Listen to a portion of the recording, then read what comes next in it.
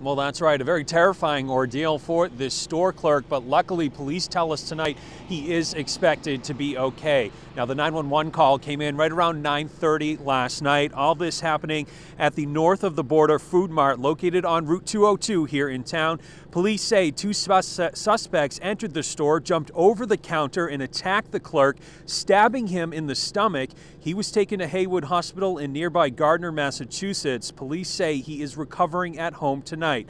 They also add, during all of this, the clerk managed to grab a gun and shoot at the suspects as they fled the store with cash.